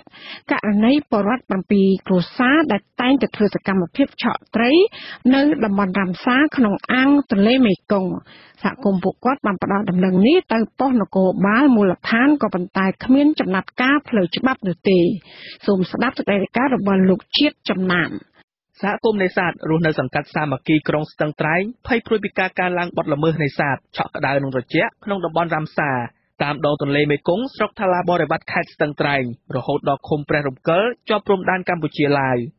សហគមន៍រកឃើញថាអ្នកភូមិខ្លះរស់នៅតំបន់កោះបានធ្វើសកម្មភាពឆក់ត្រីខុសច្បាប់ដែលជារបរអាជីពចិញ្ចឹមជីវិតដោយមានសាច់ញាតិជាមន្ត្រីនគរបាលមូលដ្ឋានជាអ្នកកាងឲ្យខ្លួនផងប្រធានអន្លង់អភិរក្សបង្គោលលេខ41សង្កាត់សាមគ្គីក្រុងស្ទឹងត្រែងលោកផែនសុជាតិឲ្យដឹងនៅថ្ងៃទី15តុលាថាបទល្មើសនេសាទឆក់ក្តៅនិងត្រជាក់ប្រព្រឹត្តឡើងដោយពលរដ្ឋក្នុងសហគមន៍និងក្រៅសហគមន៍នៅតែមានកើតឡើងច្រើនក្នុងតំបន់ចម្រោកត្រីកម្ររស់នៅនិងពងកូនលោកថាពលរដ្ឋ3គ្រួសាររស់នៅកោះហាននិង4គ្រួសារទៀតរស់នៅកោះស្នែងស្រុកថាឡាបរិវត្តតែងធ្វើសកម្មភាពឆក់ត្រីខុសច្បាប់ជាមុខរបរប្រចាំថ្ងៃហើយសហគមន៍បានផ្ដល់ព័ត៌មានទៅមេប៉ុស្តិ៍រដ្ឋបាលឃុំកោះស្នែងរួចហើយតែគ្មានលទ្ធផលលោកសង្កេតឃើញថាឧបករណ៍ឆក់ក្តៅនិងត្រជាក់ដែលជនល្មើសប្រើអាចជាលទ្ធភាពចាប់ត្រីក្នុងទន្លេ50ម៉ែត្រ4ជ្រុងបង្កជាគ្រោះថ្នាក់ខ្លាំងដល់ជីវៈចម្រុះក្នុងអាងទន្លេមេគង្គនិងការបង្កកំណើតត្រីមេពូជជាដើមឥឡូវហ្នឹងសកម្មភាពបត់ល្មើសហ្នឹងគាត់ថាដុំឆក់ចង់ថាគ្រប់គ្នានោះក៏ក្មួយអើយគាត់ថាទី លួចធ្វើសកម្មភាពហ្នឹងគេអត់ឲ្យយើងឃើញគេអត់ឲ្យយើងដឹងណាពេលយប់មកបានគេទៅយកពីកន្លែងគេលាក់ទុកអញ្ចឹងគេចេញធ្វើសកម្មភាពហ្នឹងទៅមិនដែលចាប់គាត់បានណាគាត់ឧបករណ៍គាត់លឿនគិតកម្មជីវិតហ្នឹងអាហ្នឹងមកស្រ័យតិកាគាត់មិនធ្វើផងលោកសុជាតិបន្ថែមថាការប្រមូលផលត្រីតាមដងទន្លេរបស់ប្រជានេសាទពីមួយឆ្នាំទៅមួយឆ្នាំកាន់តែថយចុះរីឯអ្នកភូមិប្រកបរបរនេសាទជាលក្ខណៈគ្រួសារបន្ទាប់បន្សំស្ទើរតែមិនអាចចាប់ត្រីបរិភោគបានហើយគ្នាអ្នកដាក់ទូចដាក់លោបដាក់មងនេះមិនបានស៊ីទេអាខ្លះហ្នឹងរាយសទូចតាមខាងទន្លេអញ្ចឹងដាក់អាសទូចបកាយយោងបកាយអីអញ្ចឹងវាមានជាប់អីបើវាពុះអាតិចអាក្តៅរាល់យប់អញ្ចឹងថាសហគមន៍គិតខាងគ្នានៅខាងឃុំគាត់ស្នៃហ្នឹងគាត់មិនអើពើណាច្រើនបំផុតគឺខាងអ្នកកោះហ្នឹងហើយធ្វើសកម្មភាពរាល់ថ្ងៃឧបករណ៍គាត់តែទំនើបនោះឧបករណ៍វាទំនើបណាក្មួយហើយ50ម៉ែត្រ4គីឡូម៉ែត្រមកទាំងអស់ហ្នឹងប្រធានសហគមន៍តំបន់រ៉ាំសាខេត្តស្ទឹងត្រែងលោកហួតសេងឲ្យដឹងថាសហគមន៍កំពុងរកវិធីសាស្ត្រលុបបំបាត់បទល្មើសនេសាទដោយដាក់វេនគ្នាចុះល្បាតនិងតែងតែប្រជុំពិភាក្សាជាមួយអាជ្ញាធរមូលដ្ឋាននិងឆ្មាំអភិរក្សក៏ប៉ុន្តែបទល្មើសនៅតែពុំថយចុះលោកថាការដាក់បណ្ដឹងទៅតុលាការគឺជាយន្តការដ៏មានប្រសិទ្ធភាពមួយដែលសហគមន៍ត្រៀមដាក់បណ្ដឹងបរិហារទៅលើជនសង្ស័យមួយចំនួនដែលអ្នកភូមិតែងតែប្រទះឃើញនេសាទខុសច្បាប់នៅតំបន់ហាមឃាត់លោកសង្កេតឃើញថាឧបករណ៍នេសាទដែលក្រុមជនល្មើសប្រើមានលទ្ធភាពអាចចាប់ត្រីក្នុងទន្លេបានរាប់រយគីឡូក្រាមក្នុងមួយយប់បង្កឲ្យបាត់បង់ត្រីមេពូជនិងត្រីកម្រក្នុងតំបន់ខណៈតំបន់នោះសម្បូរដោយព្រៃលិចទឹកដែលជាជំរកត្រីពងកូនក្នុងទន្លេមេគង្គទាំងមូលរស់នៅនិងបង្កកំណើតវាថយចុះវាទៅតែដោយសារតែការប្រព្រឹត្តបើសិនជាយើងនេសាទរបៀបធម្មជាតិជាពុតាយើងពីមុននោះត្រីទន្លេមេគង្គនឹងយកតាទេអូនអានេះវាដោយសារវាគេប្រព្រឹត្តខុសច្បាប់ច្រើនពេកហើយយើងឥឡូវហ្នឹងតែធ្វើឲ្យថយចុះរាល់ហើយត្រីជែកគ្នារាល់តែពេលទេអូនហើយយើងក៏ចាត់ការបាទទាំងឃុំទាំងភូមិទាំងអីទាំងអភិរក្សអីយើងចាត់ការប៉ុន្តែយើងនៅតែមានប្រធានមន្ត្រីបរិស្ថានខេត្តស្ទឹងត្រែងលោកអេងភិរុងបដិសេធមិនផ្ដល់សម្ភារដល់អាស៊ីសេរីនៅថ្ងៃទី15តុលាដោយលោកប្រាប់ថាទូរស័ព្ទមិនឮចំណែកនៃខណ្ឌរដ្ឋបាលជលផលខេត្តស្ទឹងត្រែងលោកទុំនីរ៉ូក៏មិនអាចតាក់ទងបានបាទតំបន់រ៉ាំសា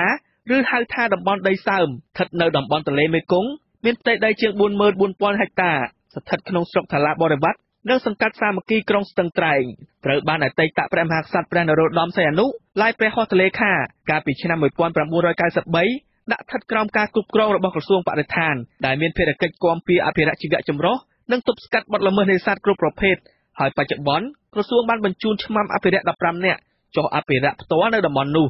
នាយកប្រតិបត្តិអង្គការបណ្ដាញការពារទន្លេ3លោកលៀងប៊ុនលៀបរកឃើញថាឧបករណ៍ឆក់ក្តៅនិងត្រជាក់នៅតែជាគ្រោះថ្នាក់ធ្ងន់ធ្ងរដល់ធនធានជលផលនិងជីវៈចម្រុះក្នុងទន្លេមេគង្គរីឯការទប់ទល់ជាមួយក្រុមជនល្មើសរបស់អាជ្ញាធរពាក់ព័ន្ធនៅតែជួបឧបសគ្គនៅឡើយខណៈទូកនេសាទរបស់ក្រុមជនល្មើសទំនើបនឹងលឿនជាងទូកឆ្មាំអភិរក្សនិងទូករបស់សហគមន៍នេសាទលោកថាដើម្បីឲ្យការបង្ក្រាបបទល្មើសមានប្រសិទ្ធភាពមន្ត្រីនគរបាលយុតិធធនិងសហគមន៍នេសាទត្រូវសហការគ្នាឲ្យបានល្អក្នុងការផ្តល់ព័ត៌មានពីសកម្មភាពបទល្មើសនិងការអនុវត្តច្បាប់ឲ្យបានតឹងរ៉ឹងត្រីខ្លះទីនៅពេលដែលត្រីពងហើយនៅពេលដែលត្រីមេត្រីចូលលងវិញហើយបើមិនយើងឆក់នៅក្នុងពេលពីរដូវទឹកគឺវាបណ្ដាលឲ្យពូជត្រីនៅប្រទេសយើងនឹងហិនហោចឆាប់ក្នុងពេលខាងមុខយើងឃើញថារដូវនៅក្នុងឆ្នាំមួយឆ្នាំពីរឆ្នាំក្រោយមកនេះក្រោកស្របពេលដែលជលផលយើងចេះអត់ខូចចុះស្រាប់ខ្លះផងបាត់ល្មើសនឹងក៏វាកើនឡើងធ្ងន់ធ្ងរខ្លះទៀតផងវាធ្វើឲ្យយើងសហគមន៍ប្រជាពលរដ្ឋទាំងឡាយនៅតាមដងទន្លេដែលគាត់អាស្រ័យផលនឹងទន្ទឹងជលផលមានការព្រួយបារម្ភនឹងការបាត់បង់ហិនហោចត្រីដែលជាប្រភពអាហារសំខាន់ដល់ប្រជាពលរដ្ឋសហគមន៍នេសាទបន្ថែមទៀតថាមេប៉ុស្តិ៍មន្ត្រីជំនាញអាជ្ញាធរនិងសហគមន៍នេសាទហាក់ដូចជាមិនចុះសម្រុងគ្នាក្នុងការឃ្លាំមើលបទល្មើសនេសាទនៅតាមមូលដ្ឋានដែលជាដើមចមបង្កឲ្យបទល្មើសនេះងាយនឹងកើតឡើងរីឯកិច្ចសហការបង្ក្រាបបទល្មើសនេសាទនៅមានចន្លោះប្រហោងច្រើនខណៈសហគមន៍ឆ្មាំអភិរក្សនិងសមត្ថកិច្ចមិនបានសហការល្អនោះទេខ្ញុំបាទជាតិចំណានអាស៊ីសេរី Washington អាស៊ីសេរីចាលោកអ្នកស្ដាប់ទីមេត្រីកម្ពុជានិងថៃបានព្រមព្រៀងសហការរួមគ្នាក្នុងវិស័យទេសចរសមុទ្រដោយភ្ជាប់កំពង់ផែនៃប្រទេសទាំងពីរខណៈដែលកម្ពុជាស្នើសុំឲ្យថៃបើកច្រកទ្វារព្រំដែនបន្ថែមដើម្បីសម្រួលដល់អ្នកទេសចរ អគ្គនាយកផ្នែកសហប្រតិបត្តិការអន្តរជាតិនិងការអភិវឌ្ឍទេសចរថៃលោកថងរតស័កត្រូវបានកាសែតខ្មែរថែមដកត្រង់សម្ដីផ្សាយកាលពីថ្ងៃទី17ខែតុលាម្សិលមិញថាក្នុងជំនួបកាលពីថ្ងៃទី16ខែតុលានៅខេត្តកំពតនោះក្រុមការងារផ្នែកសហប្រតិបត្តិការវិស័យទេសចរនៃប្រទេសទាំងពីរបានយល់ព្រមឲ្យមានការភ្ជាប់ចរាចរណ៍ផ្លូវទឹកដោយតភ្ជាប់កោះសាមូនៃខេត្តសុរាษฎร์ធានីនៅប្រទេសថៃនិងកំពង់ផែទេសចរណ៍អន្តរជាតិកំពតកំពង់ផែទេសចរណ៍អន្តរជាតិកំពតនេះក្រុងចាប់ផ្ដើមសាងសង់នៅចុងឆ្នាំ2019ឬក៏ដើមឆ្នាំ2020លោកថងរតស័កបន្តថារដ្ឋលេខាធិការក្រសួងទេសចរថៃក្រុងជួបពិភាក្សាជាមួយនឹងភាគីកម្ពុជានាពេលខាងមុខស្ដីពីការស្នើសុំបើកច្រកទ្វារព្រំដែនបន្ថែមរួមមាននៅខេត្តព្រះវិហារពោធិ៍សាត់ខេត្តឧត្តរមានជ័យដើម្បីសម្រួលដល់អ្នកទេសចរជាតិនិងអន្តរជាតិចាកិច្ចប្រជុំនៃក្រុមការងារប្រទេសទាំងពីរនេះគឺធ្វើឡើងមួយថ្ងៃ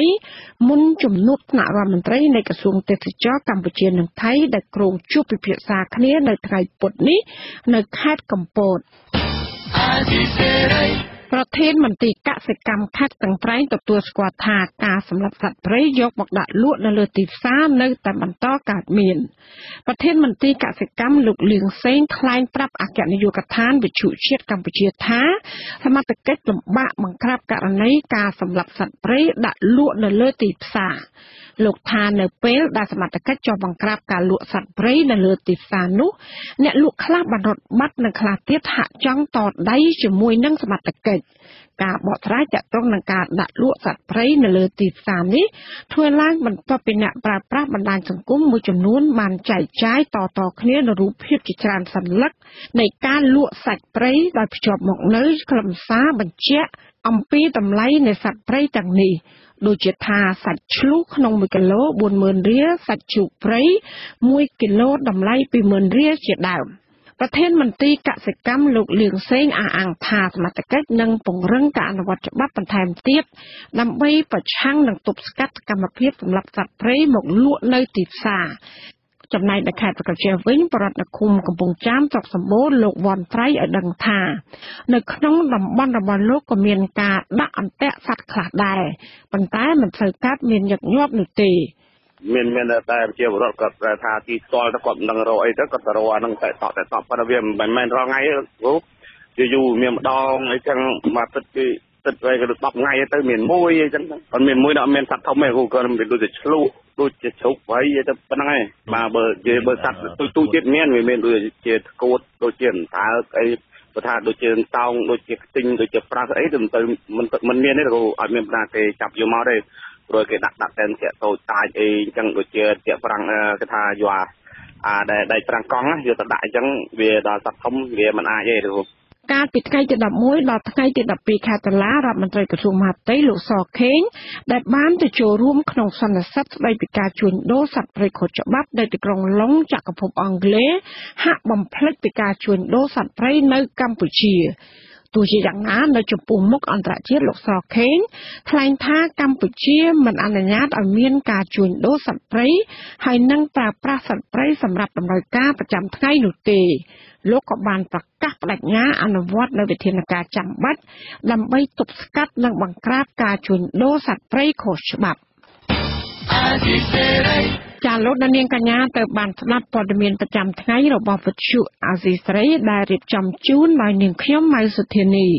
សូមលោកនាងកញ្ញារងចាំស្ដាប់សេចក្តីរាយការណ៍ផ្សេងៗនៅក្នុងការផ្សាយរបស់យើងនាពេលបន្តិចទៀតនេះ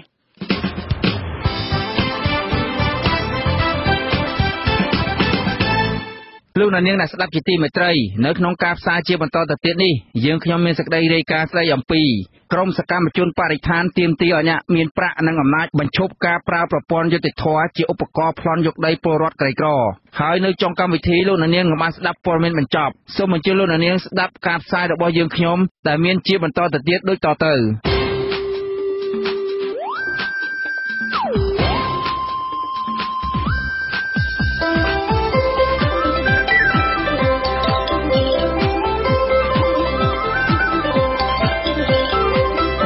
សេចក្តីរាយការណ៍ពិស្ដារ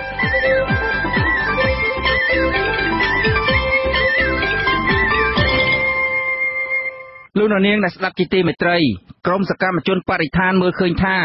តុលាការបច្ចុប្បន្នបានក្លាយជាឧបករណ៍សម្រាប់យកដីធ្លីពលរដ្ឋក្រីក្រពីសំណាក់ក្រុមអ្នកមានលុយមានអំណាចពួកគេក៏បានអំពាវនាវដល់សហគមន៍ខ្មែរនៅបរទេសឲ្យនាំគ្នាធ្វើបាតកម្មប្រឆាំងវត្តមានលោកហ៊ុនសែននិងទាមទារឲ្យមានការដាក់សម្ពាធលើរបបនេះកុំឲ្យចេះតែបង្កើនភាពអយុត្តិធម៌ក្នុងសំណុំរឿងដីធ្លីរវាងពលរដ្ឋនិងក្រុមហ៊ុនតទៅទៀតលោកវ៉ែនសុកមេតរាយការណ៍អំពីរឿងនេះសកម្មជនបរិស្ថាន3រូបរួមមានអ្នកនាងលីមគឹមហ្ស៊័រលោកមេងហេងនិងលោកហ៊ុនវណ្ណៈរួមគ្នាចេញផ្សាយវីដេអូមួយដែលមានរយៈពេលជាង2នាទីដើម្បីបង្ហាញការមិនពេញចិត្តរបស់ពួកគេចំពោះប្រព័ន្ធយុត្តិធម៌នៃរបបលោកហ៊ុនសែនដែលពួកគេអះអាងថាបានក្លាយជាឧបករណ៍ដ៏ពេញនិយមរបស់អ្នកមានលុយមានអំណាចដើម្បីប្លន់យកដីធ្លីនិងផ្ទះសម្បែងរបស់ប្រជាពលរដ្ឋក្រីក្រអ្នកនាងលីនគឹមហ្ស៊័រថ្លែងក្នុងវីដេអូនោះថានាងសោកស្ដាយជាខ្លាំងដែលពលរដ្ឋចំនួន3គ្រួសាររស់នៅតំបន់ពលជប៉ុនស្រុកគិរីសាគរខេត្តកោះកុងបានបង្ខំចិត្តបោះបង់ចោលការតស៊ូរបស់ខ្លួនក្នុងរឿងវិវាទដីធ្លីជាមួយក្រុមហ៊ុនចិន Union Development Group ដោយសារតែពួកគាត់ព្រួយបារម្ភខ្លាចជាប់ពន្ធនាគារដោយពលរដ្ឋរងគ្រោះដីធ្លីមួយចំនួនទៀតកាលពីថ្ងៃទី1ខែតុលាថ្មីនេះប្រជាពលរដ្ឋនៅតំបន់ពលជប៉ុនដែលនៅសេសសល់ចំនួន3គ្រួសារបានសម្រេចចិត្តផ្ដល់ដីនិងផ្ទះរបស់ពួកគាត់ឲ្យទៅក្រុមហ៊ុនវិនិយោគចិនដែលមានឈ្មោះថា UDG បន្ទាប់ពីតុលាការខេត្តកោះកុងចេញដីកាដោះហៅប្រជាពលរដ្ឋពីគ្រួសារបន្ថែមទៀតឲ្យទៅឆ្លើយបំភ្លឺតាក់ទងទៅនឹងបណ្ដឹងរបស់ក្រុមហ៊ុនពួកគាត់រងសម្ពាធផ្លូវចិត្តយ៉ាងខ្លាំងដោយសារតែប្រព័ន្ធយុត្តិធម៌របស់រដ្ឋត្រូវបានប្រើប្រាស់ដើម្បីប្លន់យកដីនិងផ្ទះរបស់ពួកគាត់រីឯអង្គការអ្នកសារព័ត៌មានរួមទាំងពួកខ្ញុំដែលជាសកម្មជនបរិស្ថានត្រូវបានរត់បន្តឹងមិនអាចជួយពួកគាត់បានទើបពួកគាត់សម្រេចចិត្តទទួលយកសំណងទៅរស់នៅទីតាំងថ្មីដែលពិបាកក្នុងការចិញ្ចឹមជីវិតចំណែកលោកហ៊ុនវណ្ណៈបានរិះគន់មេដឹកនាំរបបក្រុងភ្នំពេញលោកហ៊ុនសែនថារវល់តែរឿងការពារអំណាចរបស់ខ្លួនច្រើនពេកលែងបានគិតគូរពីសុខទុក្ខរបស់ពលរដ្ឋខ្លួនឯងដែលធ្វើឲ្យបុគ្គលខិលខូចមួយចំនួនឆក់ឱកាសនេះលួចប្លន់ដីធ្លីរបស់ពលរដ្ឋដោយប្រើប្រាស់តុលាការជាឧបករណ៍ដ៏មានប្រសិទ្ធភាពរីឯមេដឹកនាំយើងវិញដោយសារតែចំណាយពេលការពារតំណែងខ្លួនឯងច្រើនពេកទើបមិនបានគិតគូរសុខទុក្ខប្រជាពលរដ្ឋធ្វើឲ្យជនសន្តានចោលមួយក្រុមឆ្លៀតឱកាសដើរលួចឆក់ប្លន់សម្បត្តិអ្នកដទៃនិងសម្បត្តិជាតិតាមតែអំពើចិត្តចំណែកឯមន្ត្រីដែលធ្លាប់មានស្នាដៃកន្លងមកមិនមានលទ្ធភាពអាចដោះស្រាយបញ្ហាទាំងអស់នេះបានគ្មានជំរឿសអ្វីក្រៅពីបង្កើតឆាកល្ខោនដើម្បីបន្លំភ្នែកសាធារណជនជាពិសេសរាល់បញ្ហាដែលពាក់ព័ន្ធទៅនឹងអ្នកមានលុយកំពូលដែលមានទំនាក់ទំនងជិតស្និទ្ធជាមួយនឹងបងប្អូនសាច់ញាតិមេដឹកនាំអតីតសកម្មជនបរិស្ថាននៃអង្គការមេដាធម្មជាតិទាំង3រូបនេះក៏បានអំពាវនាវដល់សហគមន៍ខ្មែរនៅបរទេសឲ្យចេញតវ៉ាប្រឆាំងនឹងវត្តមានរបស់លោកហ៊ុនសែនដោយផ្ដោតជាសំខាន់លើការដាក់សម្ពាធឲ្យបរិសុទ្ធខ្លាំងខាងប្រើអំពើហិង្សារូបនេះងាកមកពិនិត្យនឹងកែតម្រង់ប្រព័ន្ធយុត្តិធម៌របស់ប្រទេសកម្ពុជាឡើងវិញសូមឲ្យបងប្អូនប្រជាពលរដ្ឋខ្មែរយើងដែលរស់នៅអឺរ៉ុបមេត្តាចូលរួមបាតកម្មដោយអហិង្សានៅទីក្រុងព្រុយសែលប្រទេសបែលហ្សិកថ្ងៃទី19ខែតុលាខាងមុខនេះដើម្បីស្នើសុំឲ្យសភាអឺរ៉ុបដាក់សម្ពាធលើលោកហ៊ុនសែនឲ្យត្រួតពិនិត្យនិងកែតម្រូវប្រព័ន្ធយុត្តិធម៌ឡើងវិញជាបន្ទាន់ការលើកឡើងរបស់ក្រុមសកម្មជនបរិស្ថានត្រង់ចំណុចនេះត្រូវបានច្រានចោលដោយអ្នកនាំពាក្យក្រសួងយុត្តិធម៌លោកចិនម៉ាលីនលោកថាការអំពាវនាវបែបនេះជាការទាមទារហួសពីគោលការណ៍ច្បាប់និងបានបង្កប់របៀបវិរៈនយោបាយដោយសារគ្មានស្ថាប័នឬបុគ្គលណាម្នាក់អាចទៅដាក់សម្ពាធលើតុលាការឲ្យសម្រេចសេចក្តីតាមការចង់បានរបស់ខ្លួនឡើយលោកសង្កត់ធ្ងន់ថាតុលាការសម្រេចសេចក្តីដោយផ្អែកលើអង្គហេតុនិងអង្គច្បាប់ជាមូលដ្ឋានដូច្នេះភាគីដែលមានភស្តុតាងរឹងមាំជាងនោះពួកគេនឹងឈ្នះក្តីអ្នកនាំពាក្យរូបនេះអះអាងថាការកែតម្រង់ប្រព័ន្ធយុត្តិធម៌នេះត្រូវបានធ្វើឡើងជាបន្តបន្ទាប់តាមរយៈការរៀបចំក្របខ័ណ្ឌច្បាប់និងគោលនយោបាយឲ្យបានគ្រប់គ្រាន់ការពង្រឹងសមត្ថភាពក្រមសីលធម៌វិជ្ជាជីវៈនិងការទទួលខុសត្រូវរបស់មន្ត្រីអនុវត្តច្បាប់ព្រមទាំងការតាមដាននិងត្រួតពិនិត្យការអនុវត្តច្បាប់លោកជំរុញឲ្យសកម្មជនបរិស្ថាននិងអង្គការសង្គមស៊ីវិលជួយពលរដ្ឋក្រីក្រតាមរយៈការប្រមូលភស្តុតាងនិងទឡ្ហីករណ៍ផ្លូវច្បាប់រឹងមាំដើម្បីតតាំងក្តីនៅតុលាការជាងការស្នើសុំឬធ្វើសកម្មភាពទាំងឡាយណាដែលមានចរិតនយោបាយ ទាំងសង្គមស៊ីវិលទាំងសកម្មជនបរិស្ថានយើងត្រូវចែកខ្លួនយើងថាយើងមិនមែនជាសកម្មជននយោបាយទេយើងមិនមែនធ្វើសកម្មភាពដើម្បីយកប្រជាប្រិយឲ្យមានការគ្រប់គ្រងទេបើមិនជាពលរដ្ឋគាត់ធ្វើខុសគាត់បំពានច្បាប់គាត់មានចំណុចខ្វះខាតយើងត្រូវការអប់រំធ្វើការណែនាំដើម្បីធ្វើម៉េចកុំឲ្យមានការបំពានច្បាប់ហើយទី2ទៀតគឺដើម្បីជួយប្រជាពលរដ្ឋដែលរងគ្រោះបានដោយយើងយល់ថាពួកគាត់រងគ្រោះយើងគួរតែធ្វើការសិក្សាតាមផ្លូវច្បាប់ហ្នឹងវាបានច្បាស់លាស់ប្រមូលពោះតាំងតែអីក៏ដែលរឹងមាំដើម្បីជាប្រយោជន៍សម្រាប់យើងក្នុងដំណើរការរឿងក្តីអាហ្នឹងបើសិនជាពួកគាត់ចង់ជួយណាក៏ប៉ុន្តែបើជួយក្នុងរូបភាពជានយោបាយដូចអ្នកនយោបាយធ្វើដែរដើម្បីជំរុញនយោបាយសកម្មភាពទាំងអស់នេះគឺវាមិននាំផលប្រយោជន៍ដល់ប្រជាពលរដ្ឋដែលរងគ្រោះនោះទេបាទសកម្មជនបរិស្ថានលោកខុនវណ្ណៈដែលធ្លាប់ជាប់ពន្ធនាគារនឹងត្រូវបានផ្ដន្ទាទោសដោយតុលាការខេត្តកោះកុងជុំវិញសកម្មភាពការពារបរិស្ថាននោះអះអាងថាវីដេអូដែលពួកលោកធ្វើនៅពេលនេះមិនជាប់ពាក់ព័ន្ធនឹងរឿងនយោបាយឡើយលោកក៏សម្គាល់ថាពលរដ្ឋក្រីក្រជាច្រើនបានរងនូវភាពអយុត្តិធម៌តាមអំណាចសាលក្រមរបស់តុលាការដែលកាត់ក្តីលំអៀងទៅរកក្រុមហ៊ុនឬបុគ្គលមានលុយមានអំណាចដែលបានរំលោភបំពានដីធ្លីពលរដ្ឋហើយគ្មានស្ថាប័នណាជួយទាញតុលាការឲ្យងាកមកធ្វើការងារដោយត្រឹមត្រូវឡើយខណៈអង្គការសង្គមស៊ីវិលប្រព័ន្ធផ្សព្វផ្សាយឯករាជ្យនិងសកម្មជនបរិស្ថានដោយពួកលោកស្ថិតក្រោមការរដ្ឋបិទនិងធ្វើទុកបុកម្នេញពីសំណាក់អាជ្ញាធរលោកទទួលស្គាល់ថាជាគោលការណ៍ច្បាប់ភាគីដែលមានភស្តុតាងរឹងមាំជាងអ្នកនោះនឹងឈ្នះក្តីក៏ប៉ុន្តែការអនុវត្តជាក់ស្ដែងមិនមែនបែបនេះឡើយគឺតុលាការកាត់ក្តីលំអៀងទៅរកក្រុមហ៊ុនឬបុគ្គលមានលុយមានអំណាចបើទោះជាពលរដ្ឋមានទឡ្ហីករណ៍ផ្លូវច្បាប់រឹងមាំបែបណាក្តី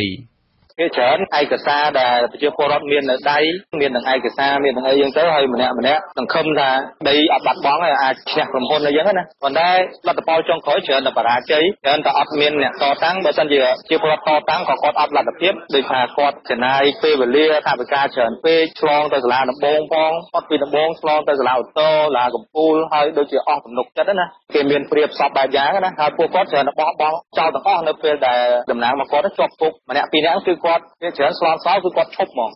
ចំណែកឯអ្នកនាំពាក្យសមាគមការពារសិទ្ធិមនុស្សអាត6លោកសឹងសែនករណាក៏សម្គាល់ថាពលរដ្ឋរងគ្រោះដីធ្លីសុទ្ធតែធ្លាប់បានដាក់បណ្ដឹងទៅតុលាការដើម្បីឲ្យជួយដោះស្រាយវិវាទរបស់ពួកគាត់ក៏ប៉ុន្តែស្ថាប័នយុត្តិធម៌នេះកម្រចាត់ការបណ្ដឹងរបស់ពលរដ្ឋណាស់ផ្ទុយទៅវិញបើក្រុមហ៊ុនឬបុគ្គលមានលុយមានអំណាចប្តឹងពលរដ្ឋវិញតុលាការតែងតែចាត់ការយ៉ាងលឿនរហ័សរហូតឈានដល់ការចាប់ខ្លួនពលរដ្ឋនិងផ្ដន្ទាទោសពួកគេថែមទៀតផង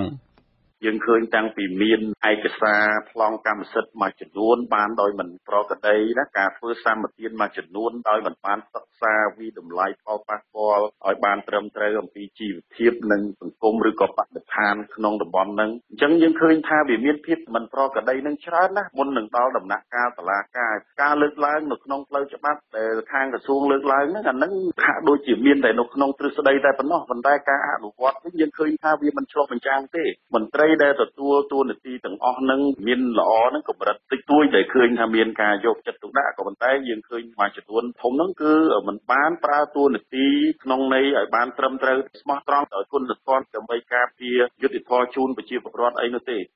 មន្ត្រីសិទ្ធិមនុស្សរូបនេះសង្កត់ធ្ងន់ថាការកែតម្រង់ប្រព័ន្ធយុត្តិធម៌នេះជារឿងដ៏ចាំបាច់និងជាបញ្ហាអាទិភាពដើម្បីនាំមកនូវយុត្តិធម៌សង្គមនិងស្ដារទំនុកចិត្តពីប្រជាពលរដ្ឋឡើងវិញកម្ពុជាបានជាប់ឈ្មោះថាជាប្រទេសមិនគោរពនីតិរដ្ឋដោយសារតែស្ថាប័នកំពូលទាំង3របស់ជាតិត្រូវបានដាក់ឲ្យស្ថិតក្រោមការបង្គាប់បញ្ជាពីបុគ្គលតែម្នាក់គឺលោកហ៊ុនសែនខណៈតុលាការត្រូវបានរកឃើញថាជាស្ថាប័នដែលពុករលួយជាងគេជុំវិញរឿងវិវាទដីធ្លីនេះមេដឹកនាំរបបក្រុងភ្នំពេញលោកហ៊ុនសែនធ្លាប់ប្រកាសជាអឡារឹកថានឹងមិនឲ្យពលរដ្ឋណាម្នាក់ជាប់គុកដោយសាររឿងទំនាស់ដីធ្លីឡើយក៏ប៉ុន្តែជាក់ស្ដែងពលរដ្ឋមួយចំនួននៅតែត្រូវជាប់ពន្ធនាគារដោយសាររឿងទំនាស់ដីធ្លីដដែលមកទល់នៅពេលបច្ចុប្បន្ននេះដូចជាតំណាងសហគមន៍ព្រែកខ្សាច់នៅខេត្តកោះកុងនិងប្រជាសហគមន៍អូរខ្សាច់នៅខេត្តព្រះសីហនុជាដើមខ្ញុំបាទវ៉ែនសុមេតអាស៊ីសេរីពីរដ្ឋធានី Washington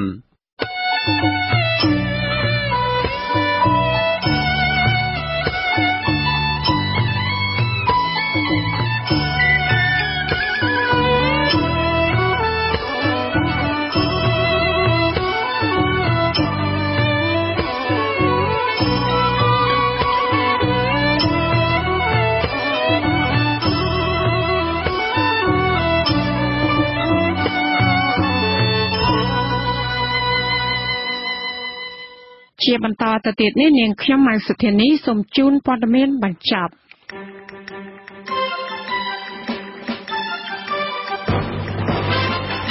ព្រះសង្ឃនិងបរិវត្តខ្មែរនៅប្រទេសបារាំងនឹងជួបជុំគ្នាធ្វើបាតកម្មនៅទីក្រុងប្រ៊ុយសែលនៅថ្ងៃសុក្រទី19ខែតុលាស្អែកនេះប្រឆាំងវត្តមានលោកហ៊ុនសែនដោយប្រកាសមិនទទួលស្គាល់របបក្រុងភ្នំពេញក្រុមបាតកោទាំងនោះបញ្ជាក់ថាអ្វីដែលពួកគេកាត់ទុកមិនសុខចិត្តនោះគឺដោយសារតែរបបថ្មីនេះកាត់ឡើងដោយការបោះឆ្នោតคล้ายៗបំផ្លាញប្រជាធិបតេយ្យនិងការរំលោភសិទ្ធិមនុស្សធ្ងន់ធ្ងរនៅទន្ទឹមដែលបរិវត្តខ្មែរនិងប្រសង់ត្រៀមធ្វើបាតកម្មប្រឆាំងវត្តមានលោកហ៊ុនសែនអ្នកវិភាគលើកឡើងថាប្រទេសខ្លះដែលចូលរួមក្នុងកិច្ចប្រជុំអាស៊ីអឺរ៉ុបលើកទី12នឹងអាចលើកឡើងពីស្ថានភាពនយោបាយនៅកម្ពុជាចាលោកហ៊ុនសែនបានទៅដល់ទីក្រុងប្រ៊ុយសែលប្រទេសបែលហ្សិកកាលពីថ្ងៃទី17ខែតុលាដើម្បីចូលរួមកិច្ចប្រជុំអាស៊ីអឺរ៉ុបឬហៅកាត់ថាអាស៊ានតកតងនឹងការសម្រេចដកប្រព័ន្ធអនុគ្រោះពន្ធ EBA ពីកម្ពុជានេះសមាគមរោងចក្រកាត់ដេរកម្ពុជា GMAC និងសហការជាមួយរបបក្រុងភ្នំពេញដើម្បីបញ្យល់ទៅគណៈកម្មាធិការសហភាពអឺរ៉ុបកុំឲ្យវាយតម្លៃខុសមុនធ្វើសេចក្តីសម្រេចចិត្តចំណែកខាងសហជីពឯករាជ្យវិញយល់ថាដើម្បីជៀសផុតពីការដកប្រព័ន្ធអនុគ្រោះពន្ធនោះ GMAC គួរតែជំរុញឲ្យរបបក្រុងភ្នំពេញដោះស្រាយវិបត្តិនយោបាយគោរពសិទ្ធិមនុស្សនិងគោរពលក្ខខណ្ឌការងារឲ្យបានល្អ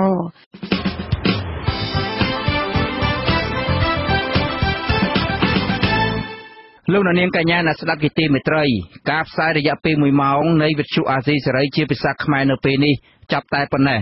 ចាយើងខ្ញុំទាំងអស់គ្នាសូមជូនពរលោកនាងព្រមទាំងក្រុមគ្រួសារទាំងអស់សូមជួបប្រកបតែនឹងសេចក្តីសុខសេចក្តីចម្រើនជានិរន្តរ៍ខ្ញុំបាទថនតារ៉ូចានាងខ្ញុំម៉ៅសុធានីព្រមទាំងក្រុមការងារទាំងអស់នៃវិទ្យុអាស៊ីសេរីសូមអរគុណនិងសូមជម្រាបលាចាសូមជម្រាបលា